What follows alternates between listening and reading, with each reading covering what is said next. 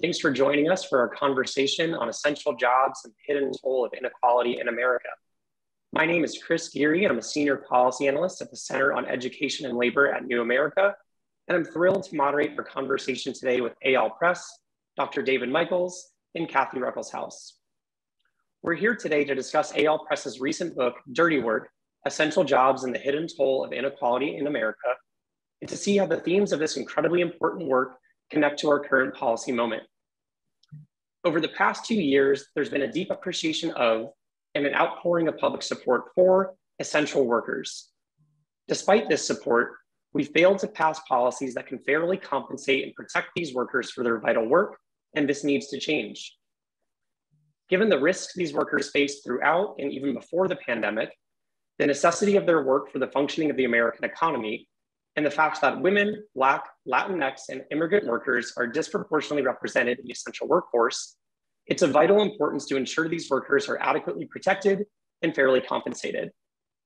Eyal Press's book, Dirty Work, for which he was just awarded the prestigious Hillman Prize, shines a spotlight on the grim realities facing many workers in essential jobs.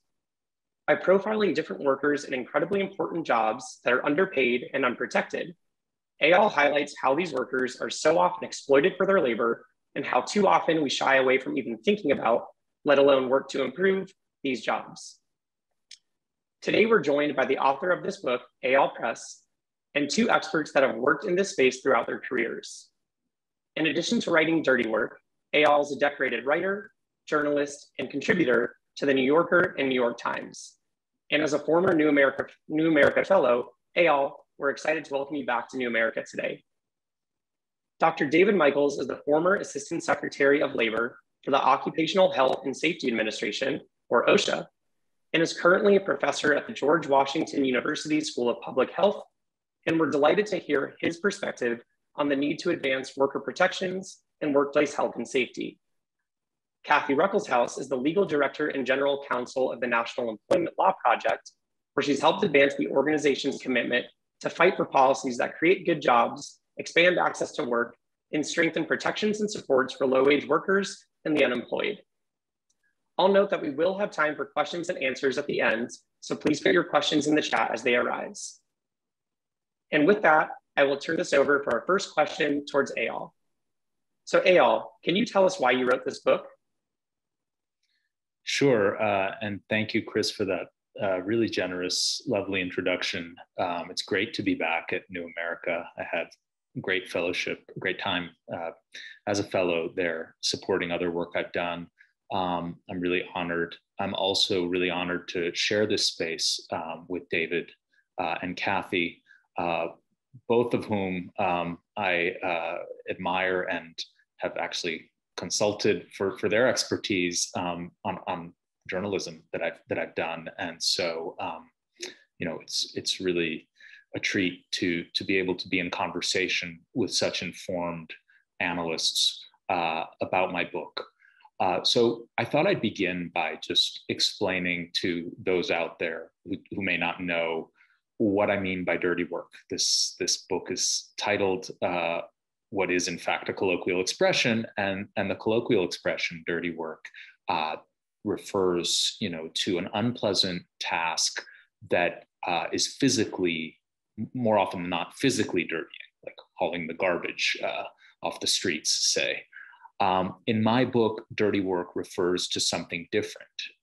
It refers to morally troubling activity that society depends on and tacitly condones, but doesn't want to hear too much about.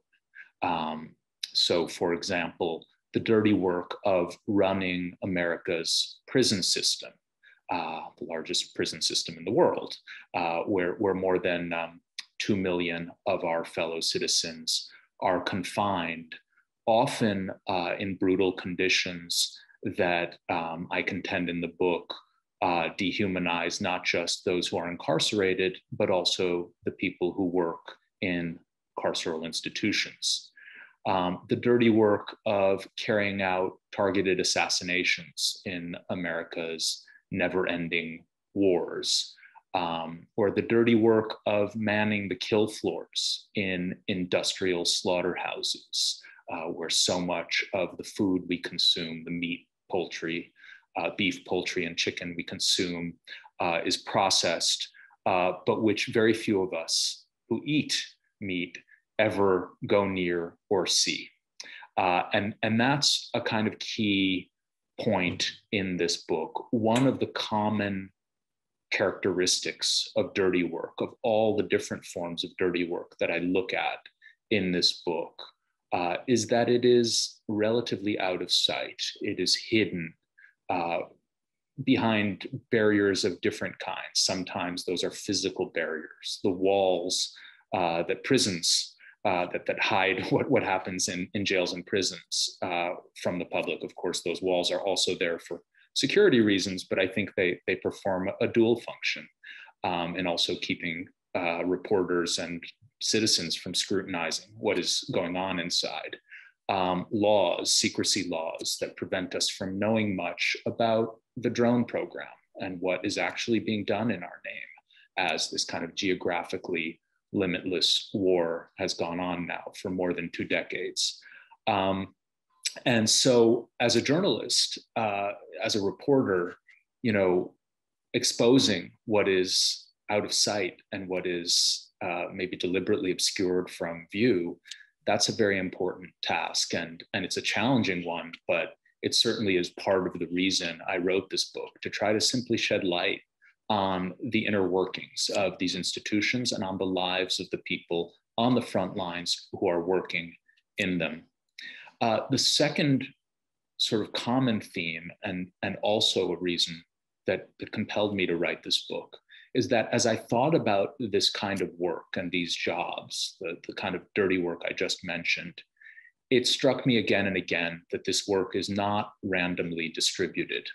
It is not, assigned as often to the sons and daughters of senators and CEOs and society's most privileged, educated members and those at the margins of society, but rather disproportionately delegated to those with the fewest choices and opportunities. And part of that is a matter of location. If we think about where, say, prisons or industrial slaughterhouses are located, it tends to be in more depressed rural areas, and that is where these institutions recruit workers from.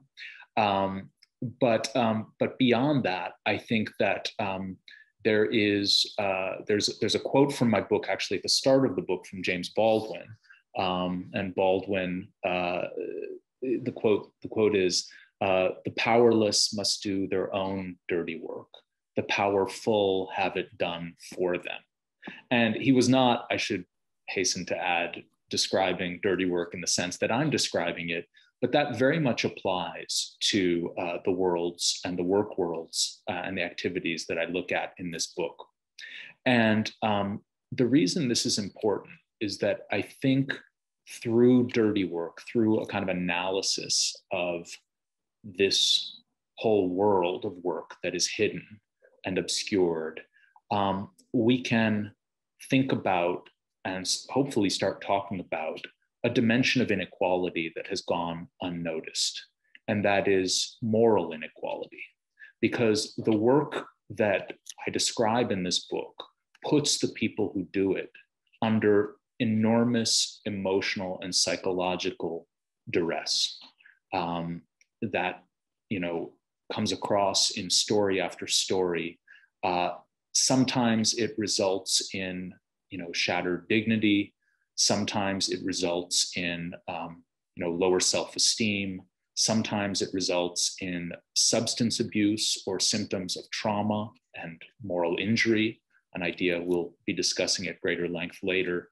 But these are, I contend, what the sociologist Richard Sennett once called hidden injuries of class. That is, they are burdens that people bear as they go about their lives, as they do their jobs, that are very hard, I would say impossible, to capture in graphs and charts and statistics, but that can be extremely powerful and pernicious in shaping people's lived experiences, in shaping how they feel about themselves, the level of their status, their place in the community, all of these sort of aspects of who we are that that are really, I think, fundamental. And so I'm not going to read much from the book, but I just wanted to, flesh out a little bit this idea of moral inequality and what I mean by it. And I say early in the book that moral inequality mirrors and reinforces the more familiar economic kind. Just as the rich and the poor have come to inhabit starkly different worlds, an equally stark gap separates the people who perform the most thankless, ethically troubling jobs in America and those who are exempt from these activities.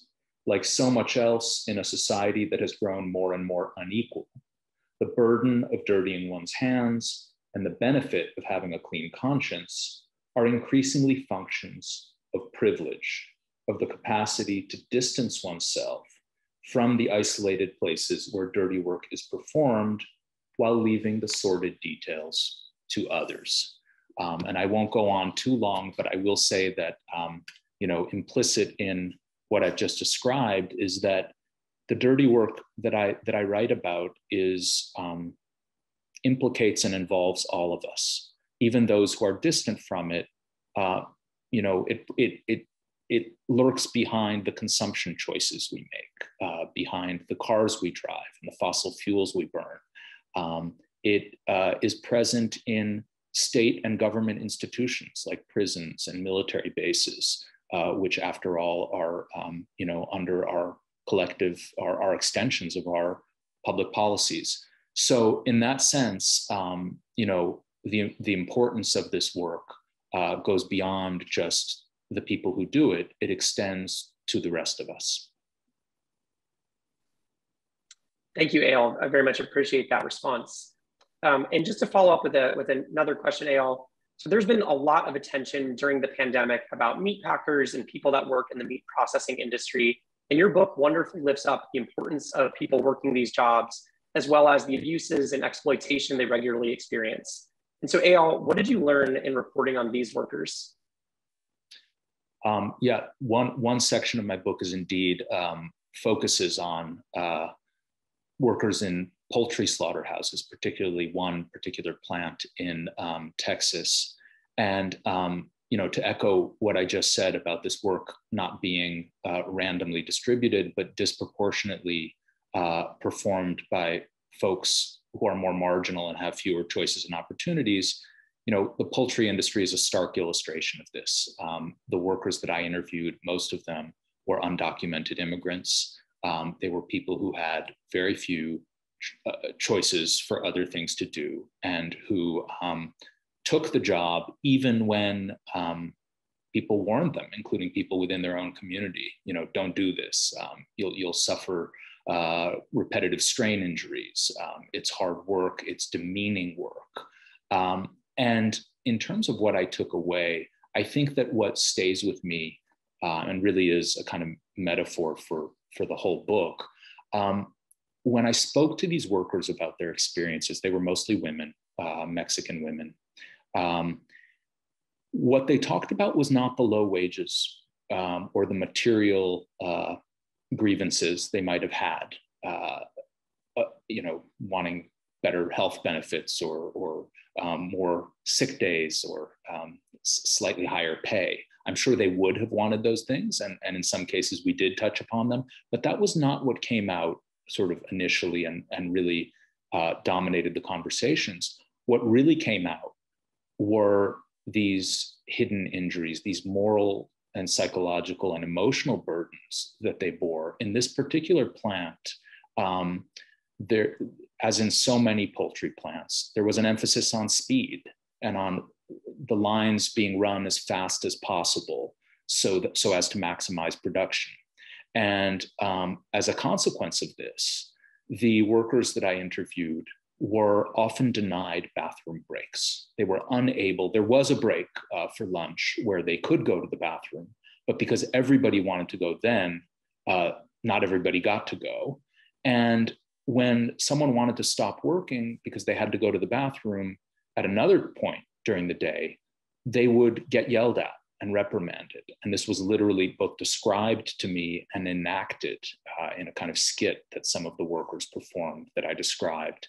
And when these workers described what it felt like to be yelled at for asking for a bathroom break, they cried. I mean, they literally, they were so bothered, and this experience so stayed with them that just recalling it and trying to share it and describe it led them to break down in tears. And I think that tells you something about the weight of these hidden injuries. You know, I think it was President Biden who, in his speech at the Democratic Convention, said that a job, he was told by his father, a job is not just a paycheck. It's about a person's dignity. It's about their place in the community. It's about a lot of other things that I think escape the notice of economists and policymakers. But those other things matter enormously, and they bear on the kind of country we have and the kind of really moral lines we cross when we subject workers to exploitation of this kind. Thank you, Eyal. And turning now to David. So David, as the former Assistant Secretary of Labor for OSHA, what did you think of this book? Yeah, Chris, you know, I was riveted reading it. It's an important, powerful book. You know, employers every year report more than 3 million workers are injured on the job. You know, the true number, of course, is far higher. What Eyal does is he puts human faces on those injured workers, demanding the reader care about these workers. You know, I have to remind my students every year that statistics are people with the tears wiped away. Eyal does that very well. He does a deep dive into the root causes of those injuries beyond, you know, the superficial, the outrageously hazardous conditions that you read about in typical media exposés of worker injuries. What Eyal does is he shows why those hazards are present. He explains that responsible for those injuries is the system itself, the decisions made by people at the top, not just the immediate supervisors, but you really have to look at the system and you have to look at the CEOs and the boards. And finally, he shows, as you just heard, that work injuries are not just physical, but that workers suffer psychological injuries, and as he so well calls them, moral injuries. And these injuries can be just as devastating to workers as the physical injuries, and they also have incredible repercussions on workers' families and on their communities. Thanks, David. And David, I'm hoping you could take us inside the Department of Labor. Could you help us understand why it's so hard to protect workers, particularly those in essential jobs? Oh boy, you know, there are so many structural reasons. You know, first, OSHA is a tiny agency with enough inspectors to visit every workplace once every 160 years. And that was before COVID. And now inspections are that much harder to do. OSHA's penalties are small, really trivial to large employers. I often compare the size of fines levied against corporations for environmental crimes to those levied by OSHA for killing workers. And those environmental laws carry much heavier penalties, so corporations take them much more seriously. We have a situation where 4 workers were killed at a DuPont plant in Texas. They were overcome by a chemical leak. OSHA went in there. Our initial penalty against DuPont was $99,000. $99,000 after 4 workers were killed, essentially petty cash for DuPont. For that same event, DuPont agreed to pay $3.1 million for EPA violations. Obviously, those workers didn't cost as much to DuPont. Another reason, our standard setting system is broken. It takes many years, sometimes decades, for OSHA to issue a standard. The staff is so small, can only work on a small number of standards at any one time. So there are many hazards like heat, or airborne infectious agents like COVID, or line speed and ergonomic hazards like those crippling the chicken factory workers Eyal just described, for which OSHA either has no standard or one that's hopelessly out of date. And OSHA has never tried to take on those moral injuries that Eyal writes about, and it would be slapped down by a court immediately if it tried. And then stepping back a little bit, you think about the OSHA law that was passed in 1970 when most workers were employed by the firms whose names were on the factory gates or on the door. Now those workplaces are filled with temp workers, contractors, subcontractors, independent contractors, so-called independent contractors, which in Europe they're called bogus self-employment. And so OSHA requiring those employers to actually protect their workers is far more difficult. And then you've got the gig economy, which is essentially an OSHA-free zone. And finally, stepping back even further, worker injuries, even worker deaths, are just not important issues to the public. During my years running OSHA, I often ended my talks talking about the large and growing consumer demand for free-range chickens and cage-free eggs. And I described how a teenager, a worker in an Ohio chicken plant, had his leg amputated at the plant in which amputations were occurring on a regular basis. In fact, OSHA was in there when these amputations were occurring. And so I plead with the audience to change public opinion so we care as much about workers as we do about those chickens. We have a long way to go. And as a follow-up to that, what do you think about the Biden administration's approach to protecting workers thus far? It's an interesting question. I mean, President Biden has appointed some very good people to run OSHA, and they've ramped up enforcement compared to the Trump administration that often didn't do that much enforcement. But the structural problems I just laid out, they're still there. I've also been disappointed in the failure to use OSHA to better protect workers exposed to COVID on the job. And this is true both of the Trump administration and the Biden administration. And to me, this is symptomatic of the failure of the nation's elite, our national leadership, to protect those previously invisible low-wage workers in essential industries. We've called them heroes. There's focus of a lot of media, but they're still not taken care of. So let me propose a thought experiment. Imagine there were no Zoom. All of us who have worked at home, either completely or partially for these more than 2 years, would have been forced to go into our workplaces daily. All the attorneys, all the professors like me, all the bankers, all the CEOs, they all had to go in and risk exposure. I mean, I'm talking to the audience here. What do you think? What would the demand be for safe workplaces? I think it would have been far greater. And the response of the federal government would have been far stronger because these powerful white-collar white workers would demand better protection. Instead, we had workers in essential industries, especially workers of color. They suffered a workplace environmental justice catastrophe. Too many of them gave their lives taking care of our sick, our long-term care patients, making sure food was harvested, processed, delivered, so we had food on our table. This didn't have to happen. And it's still going on today. Thank you, David. Appreciate that insight. And now turning to Kathy. So Kathy, NELP does a lot of work fighting for labor laws that can protect workers. What does Eyal's book bring up to you, and how do the themes of the issues raised in this book relate to your work at NELP? Yeah, thank you, Chris, and thanks for the invitation and for the prompt to read Eyal's book. I agree with David. It's very compelling, and the stories that Eyal describes are really retain the dignity of the workers and bring their facts to the public, which is what's needed. They are hidden. And what we have seen at NELP, the jobs and the workers profiled in this book touch on most of the issues that NELP works on that I have as a lawyer for the past 30 years. The book describes jobs that are subcontracted. David Eyal also called them fissured, where the workers are often working at the bottom of a multi-tiered and complex outsourced labor supply chain. And the companies and individuals that are calling the shots and setting up these arrangements have removed themselves from responsibility.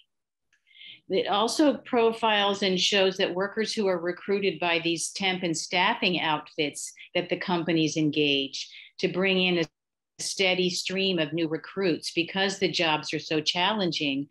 Sometimes these companies use immigrant migration visa programs and sometimes not. But again, the companies are setting up these recruiting systems that distance themselves from the workers and their responsibility.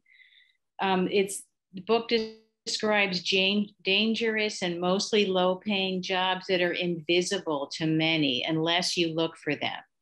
The workers profiled in this book join the ranks of home care workers, janitors, agricultural workers, delivery, including many of the so-called gig workers that we all many of us rely on today, and rideshare. And they're working in the labor-intensive pieces of businesses and in part our government, if you count the drone workers that Eyal has profiled. That again, the businesses have set this up, the government set this up, and they describe it to the public.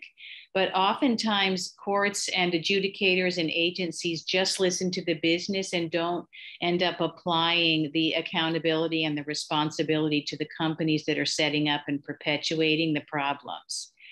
And I just wanted to mention too, that adjacent to and sometimes in these jobs that are profiled, there are a host of unpaid workers, mostly workers of color, like the ones profiled here, that represent a legacy of slavery in our modern economy. And I'm including incarcerated workers who were sent out to do work for for-profit companies, including some of the poultry and meat packing companies. Some prison workers are sent out to fight fires.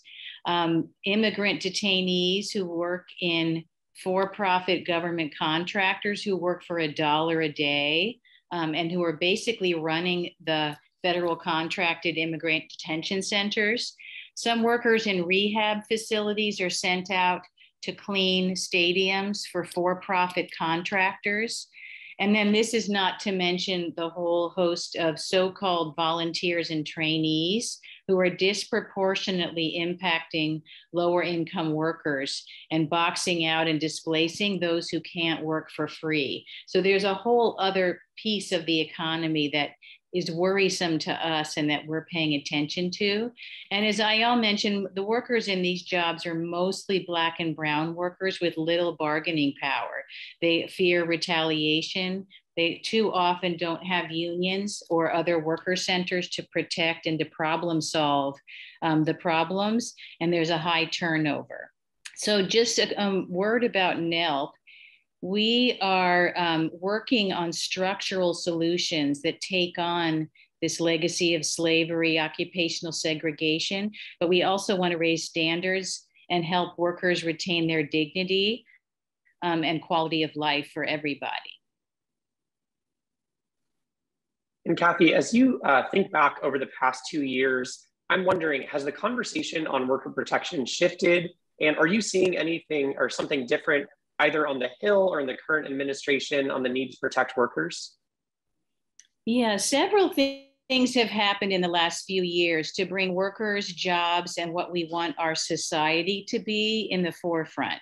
First, as David and Eyal have mentioned, COVID has elevated the workers that may have been invisible to many of us. We called them essential, but they've been right in front of us all along. Service workers, janitors, delivery, rideshare, grocery store and retail, and poultry and meat packing.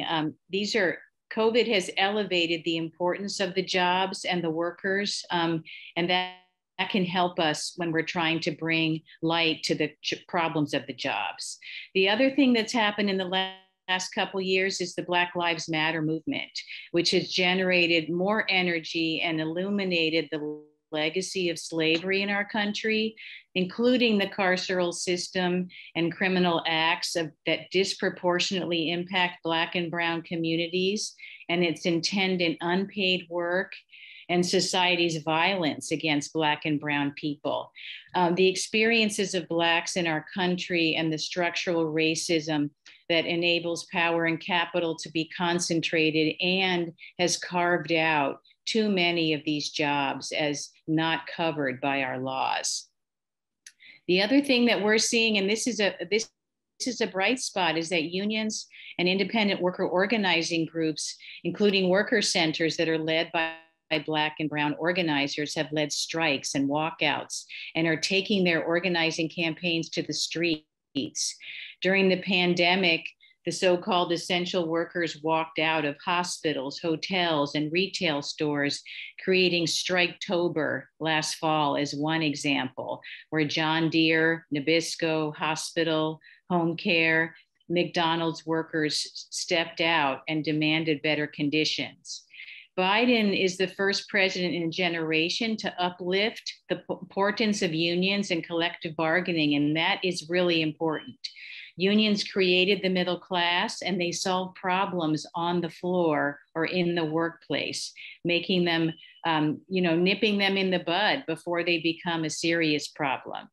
And then unionizing at Amazon, despite the vote that we just heard about at the second plant, Amazon's first warehouse was unionized, Starbucks, lots of media companies, and this is despite aggressive corporate pushback. So this is important. Workers are stepping up. There's dignity at work and agency and power for workers when they come together. And then I just want to say two more things. First is that the agencies like the Department of Labor, where David worked, and their state and local counterparts know exactly what's going on. They've been hamstrung by insufficient enforcement resources that David mentions, sometimes weak laws. OSHA is a good example of that. And now forced arbitration that companies impose on workers that prohibit them from coming forward and being able to air their grievances in public. And this lack of transparency keeps the bad conditions under wraps. But I do think we don't want to give up on the agencies. I see incredibly devoted and expert people in the Department of Labor and the state and local counterparts. And if they were able to they want to do their job. And when they're able to do it, it can have a sea change effect on how we see these jobs and what's occurring in the jobs. And then finally, I won't dwell on this too much, but the Supreme Court and other circuits have been lobbied hard. Corporate America has either put their people in these courts, or the courts have been lobbied and legislators. So they're increasingly permitting companies to carve themselves out and exempt and contract away with private contracts the longstanding protections that we take for granted. So I just think for policy reasons, we need to lift things up that are happening, like Eyal has done in this book. And then we need to support the states and the localities that are taking aim at some of these practices, and then support the ability of agencies like the Department of Labor to enforce, because some of the laws are just fine. We just need to get beyond these fissuring contracted structures that companies are erecting to distance themselves from responsibility, and take the agencies and let them do their jobs. Thanks. Thanks, Kathy. And Kathy, just one your final follow-up there. Looking forward, what else do we need to see to make sure we protect all workers and make all jobs high quality? Yeah, I mean, how much time do I have? I think one thing is we need to see that the economic recovery and economic, as we're emerging out of the COVID pandemic, it's a once in a generation opening to reset the promise of work as a force for economic stability and equity for all of us. What we are fighting for and what we need to see is that a worker's race, gender, immigration, or justice involved status doesn't determine the fate of the workers. We want all jobs to pay a living wage, have robust benefits. Anyone out of work can sustain themselves while they're finding a job. And that means social safety nets, unemployment insurance, and that workers aren't commodities to be traded by employers, but are actually calling the shots and have a voice at work. NELP has a long list of policy proposals and prescriptions, but I think we can leave that for the questions to get into more of the nitty gritty of some of those technical fixes that we want to see. Great, thanks, Kathy. And Eyal, circling back, and we said at the beginning we'd get into this question, but your work also raises a lot of moral questions, and you refer to this concept of moral injury to workers. And I'll be honest, there are times when reading this book and even thinking about the terms dirty work and moral injury, where it's uncomfortable and upsetting and also eye-opening. And for one, it made me think about how workers in higher paid jobs that we don't view as dangerous, like jobs in the tech sector, can also bring about some form of moral injury. Can you speak to why you use these terms?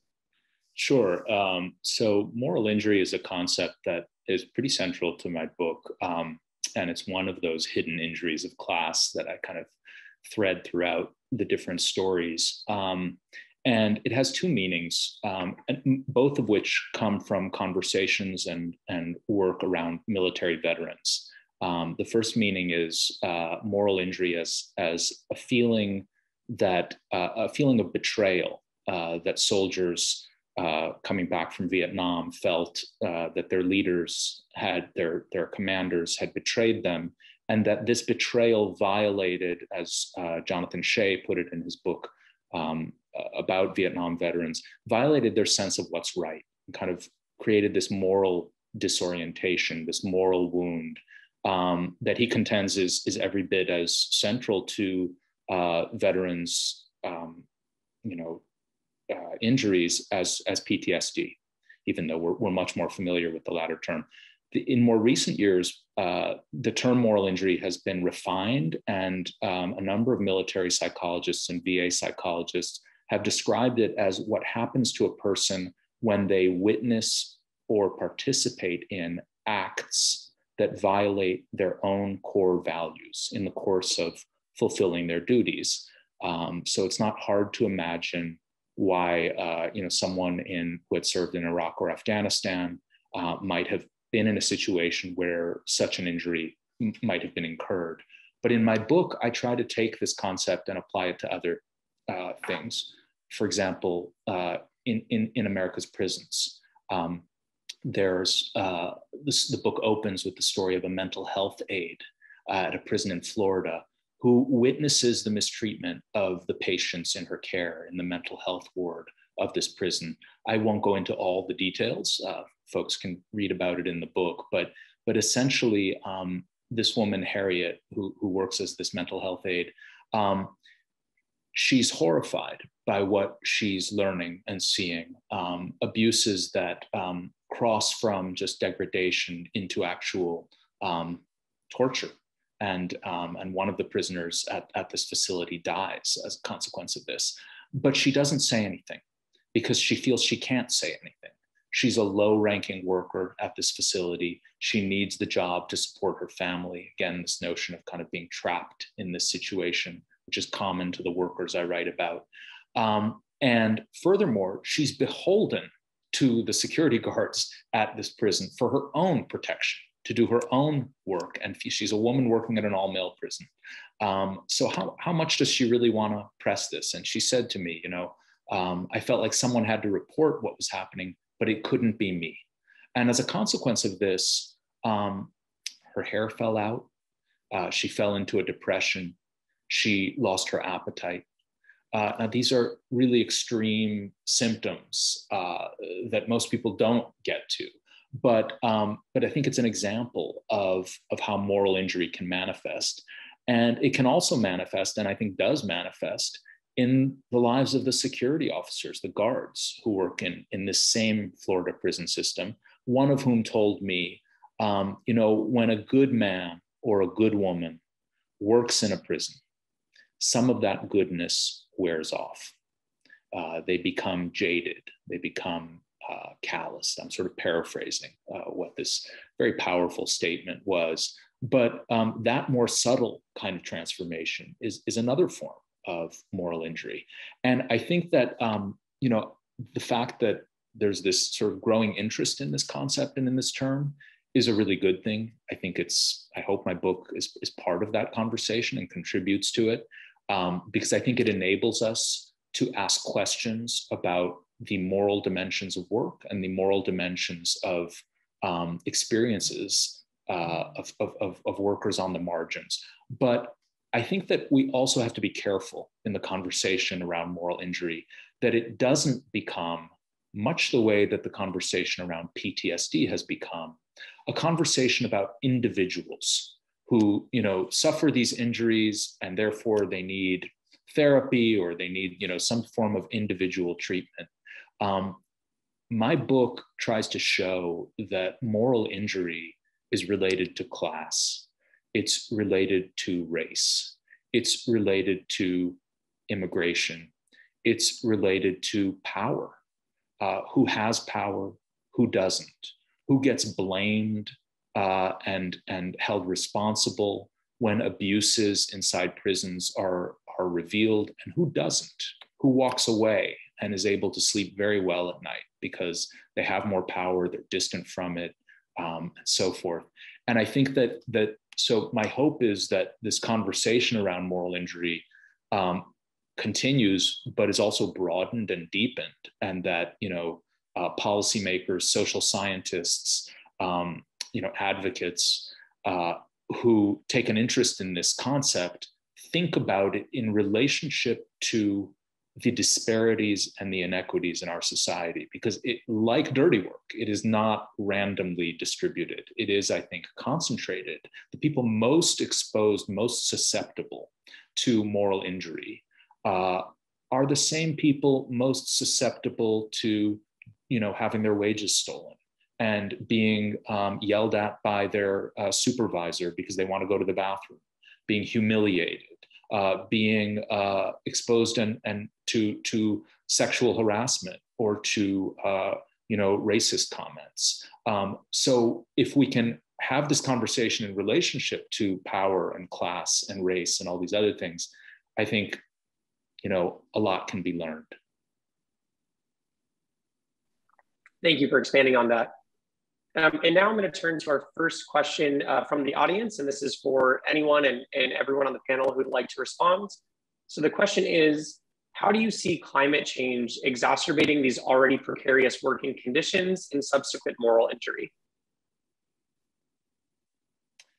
So if I can take a stab at it, one chapter of my book is called Dirty Energy, and actually when David was speaking, I was reminded of it because he mentioned this DuPont accident that killed 4 workers, and the penalties that the EPA meted out were more severe than the penalties for the deaths of these workers. Well, in the chapter that I look at roustabouts on oil rigs, and the particular worker I write about was on the Deepwater Horizon rig that exploded and, of course, caused numerous deaths to the workers there. And this worker who survived went to the hearing in Washington after the explosion. And at that hearing, many of the widows and the family members of the workers who had died were present. And they were there as members of Congress, held up pictures of birds to kind of dramatize the awfulness of what had happened. And that was perfectly appropriate because there was enormous ecological damage done by this explosion, but no one held up pictures of the workers. So it sort of dramatized, I think, the disparity that David talked about. But getting to the question that the audience member asked, I think that climate change, in order to be addressed, we need to think about the drilling and fracking that is done in this country. Who does it? Who is able to just ignore the lives and the communities and states that depend on those industries economically, and yet pump oil into their SUVs or rely on these fossil fuels without at all thinking about their relationship to this kind of industry that is imperiling the planet. So I think that climate change is hopefully something that will heighten awareness that we are in fact connected to those riggers and to those frackers. And the people who are distant cannot separate themselves from the moral questions that are involved. You know, it's very easy to look down on and blame people who work in the fossil fuel industry. It's much harder, I think, to take the next step and ask, how do our own lives benefit from and you know, sort of depend on the work these folks do, and how do we change that? And if I can pile on here and talk about a different aspect of climate change, which is, you know, heat. And every year, dozens of workers are killed by heat, and you know, many more are made sick.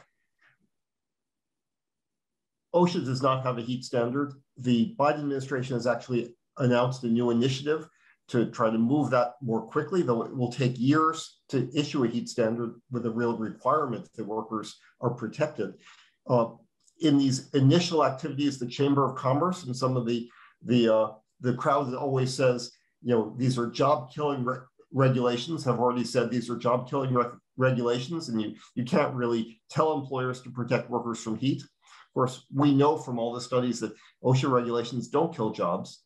They actually stop jobs from killing workers. And we know how to protect workers from heat. And actually, the Deepwater Horizon is a great example of that. You know, after the explosion, which occurred, you know, 40 miles offshore, and the oil started coming toward the shores of the 5 Gulf of Mexico states, we saw what the problem was going to be. The oil was going to arrive in May and June. This was 2010. And workers would have to be hired to clean those beaches. And those workers would have to wear Tyvek suits and hard hats and impermeable gloves and boots. And the Labor Department actually told BP that they needed to hire local people because their jobs were being displaced. The fisher people, the people in the hospitality industry were losing their jobs. And I was down there even before the oil hit the shore explaining this to BP. And actually, BP was very cooperative. They understood that they had to do what the Labor Department said because, you know, they already were sort of in the public crosshairs. And we saw from the OSHA point of view that there would be a huge hazard from heat. If you had thousands of workers, and there literally were thousands of workers on the beach wearing these Tyvek suits and hard hats in, you know, June and July in Louisiana, cleaning up, the heat would be a tremendous risk. And so we said, you know, the US military in Iraq and Afghanistan, to protect young, physically fit soldiers, have work rest matrices where it says if a certain relative temperature and humidity, you can work 50 minutes and take a 10-minute break. You can work 40 minutes and take a 20-minute break. And during that break, you're in shade and are rehydrating. And we said to BP, you should just follow this US military matrix. And they said, yes, we will. And they built big tents and they provide water and Gatorade, et cetera. And workers would work half an hour on, half an hour off. I took phone calls from congressmen, from a governor of one of those states who said to me, I was down at the cleanup site.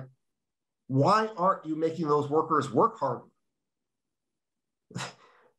What the leadership of those southern states, they were appalled that workers were getting to rest. And I said, you know, Governor, we're trying to make sure none of them are killed by the heat. And, you know, no one was killed by the heat among those workers. So we know how to do it, but it's expensive. You have to give workers rest, and you have to make sure they have enough liquids, and they have to have shade. And that's going to be very tough in the agriculture industry, the construction industry. But if we don't do that, we're going to see workers getting sick and getting killed by heat. Yeah, and I'll just add briefly, NELP has been having sort of mini internal town halls about climate justice and how NELP can get involved. And in addition to the heat standard, which is really important for setting a minimal set of requirements, we know just from interviewing and polling that we've done and surveys of workers that it is agricultural workers. And, you know, the agricultural unions have problem solved a lot of the issues that ag workers face in the fields because they got water, they got toilets, they have problem solved as much as they can. Some of the exacerbations that are going to start happening with climate change, like the tornado that blew off the roof of the warehouse Amazon wasn't charged with that, even though it told the workers they had to show up for work. Amazon workers have been fighting and complaining about excessive heat in the warehouses for a decade or so. So I think we know what to do. It's whether or not there's a political will. Some states are starting to pass standards where they can. Flooding is going to be a big problem in a lot of sectors. And David mentioned the so-called gig economy, which is, those workers are called independent contractors, so they're technically not covered by workers' compensation. What if you're a rideshare driver who works for Uber and your car gets flooded, or you drive into a flooded area in San Francisco? You're going to be out of luck. You could be at serious risk, but you're not covered by workers' comp unless you happen to carry your own insurance. So there's going to be a lot of work in addition to what we know of, like David mentioned, construction on roofs, agriculture, warehouse, where excessive heat has been a problem. It's going to get worse. And this flooding and the firefighting that I mentioned earlier, there's going to be more forest fires. There already are. When you send incarcerated workers in to fight fires without training, without personal protective equipment, we can't talk about a moral hazard. That's a moral question that we're all going to need to address. So I think it's a great question. And again, it's elevating up these jobs that traditionally may have been invisible to too many of us and showing us where we need to pay attention. Thank you for that. In hearing those responses, another question entered my mind here. So coming back to the broader labor movement, and kind of relating this to the meatpacking workers that we talked about beginning of this event. So meatpacking used to be a heavily unionized industry in the 80s and 90s until those unions got busted. The quality of those jobs declined. And so I'm curious as what you all see as the relationship between being able to secure the health and safety of workers and the labor movement. I mean, I'll just say both David and Kathy can offer far more expertise on this, but in the poultry industry, it was striking to me that there was actually a union at the plant that I described, where I heard workers, shedding tears over just how powerless and humiliated they felt, and yet there was a union there. But none of the workers I interviewed had joined it or belonged to it or saw it, for that matter, as a vehicle of empowerment. And why is that? I think it's because there was a decades-long transformation within meatpacking that weakened the once very powerful unions that had made that job, I believe, a better paying job than the average factory job for several decades in the 20th century. And the industry adopted a new strategy, a low wage strategy, where they relied on often on immigrants, on refugees to take jobs in more remote areas. And where there were unions, they weren't as powerful as they had been in the past. And so, I think that it's a great example of how we can't really understand or talk about dirty work without talking about power and without talking about whose voices matter and whose voices end up being silenced and marginalized. Yeah, I mean, I totally agree with everything that Eyal just said. And I'll just note that, again, this outsourcing that the companies have done to temp and staffing agencies, partly it's through immigrant visa programs. Sometimes it's just recruiting undocumented workers in the so-called red states that are right to work states. And Eyal mentioned this in his book, that the unionization numbers have plummeted in those states. And so the poultry industry has fissured and outsourced itself almost to where there aren't any admitted employees on the floor. And then they use they recruit and hire undocumented or immigrant workers who are afraid to come forward, who fear retaliation, not just about losing their job, but from immigration, because the employers use the threat of calling in ICE to keep the workers from complaining. And then I think even though there are worker centers and unions who are continuing, and they're the ones who are bringing these lawsuits to protect the meatpacking workers in the Midwest and in North Carolina, they have established some really important health and safety protections, and they fought against the increased line speeds that, again, Eyal mentions in his book, during the Trump administration, the line speed requests from poultry and meatpacking went up, and they were almost all granted. And again, that just wreaks havoc on workers' bodies, on amputations and other injuries. So I think the structural issues that companies and some state governments have permitted to happen have made this a very difficult place for unions and worker centers to come back in, but it is happening. And again, COVID is a moment that has elevated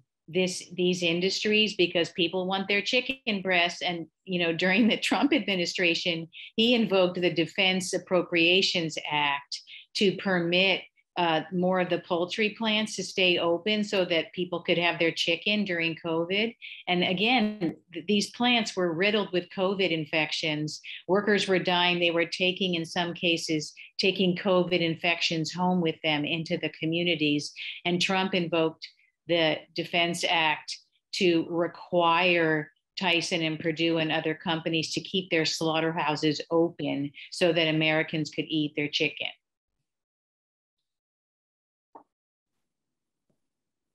Great. Well, thank you for sharing that. And we just have a few minutes left before I want to close this out. But there was just one final thing. If anyone has a quick answer to this, a few people from the audience asked about further reading, and in particular, if there are academics of color who are also researching these topics. So if anyone has any great ideas, I'd love for that to be shared. And then after that, we'll close out.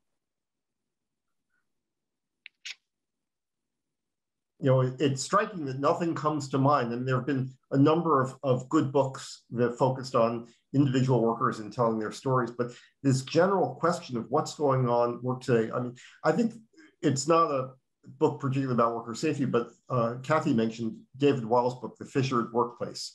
I think it's really fundamental to understand what's going on in workplaces today and why workers have so little power and why work has gotten so much worse.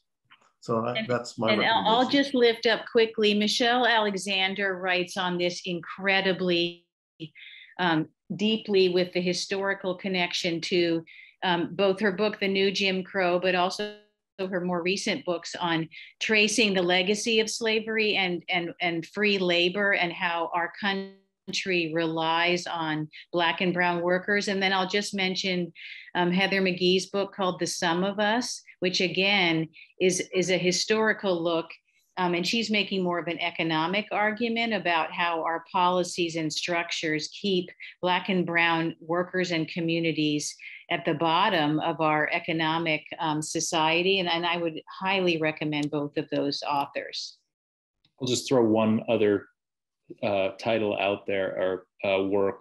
In the section of my book on prisons, I found this fascinating, I think, wonderful book by a sociologist, John Eason, who looks at where the prison boom happened. And it happened in what he calls rural ghettos, these areas of the country that had lost their mills and factories that maybe decades earlier would have been resistant to having a jail or prison built locally.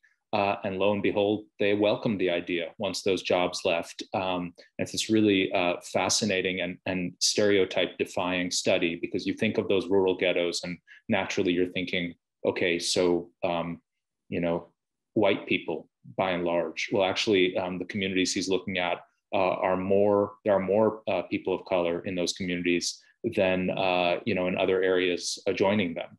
And so there's this way in which, and I think there's similar work on industrial slaughterhouses and where they're located and who and where the, not just the jobs are recruited and who's recruited to do them, but the ecological impact of those, of the production, the runoff and all of the sort of dirtiness associated with these industries that ends up being conveniently concentrated in these geographic areas.